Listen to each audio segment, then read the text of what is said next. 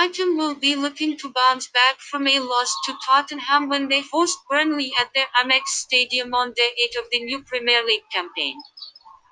The Seagulls aim to put an end to their four-game winless run in the elite competition, and it seems as if they will not have a better chance than this to do so. Since Brighton are only 4 points clear of the relegation zone, we are positive that they will go all guns blazing at Burnley on match day 8. The Clarets, on the other hand, made a slow start to the season, with the team collecting only 1 point from possible 18. Burnley experienced all sorts of problems at the back in a 4-0 loss to Chelsea. Therefore, we believe that the time has come for the Seagulls to get back on course in the Apple prediction. 2